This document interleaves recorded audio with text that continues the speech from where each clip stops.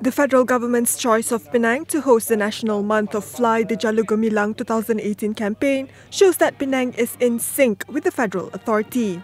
Penang Yang, di-Pertua Negri Tun Abdul Rahman Abbas said that during the opening of the 14th State Assembly sitting on Friday, adding that the state has shaken off its opposition status.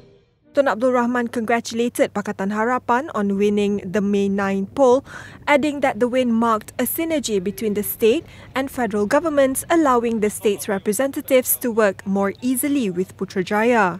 The governor also reminded the state government to be vigilant for complacency and build on the state's past success. He also reminded the state to continue focusing on the welfare of the low-income and middle-income groups in the state.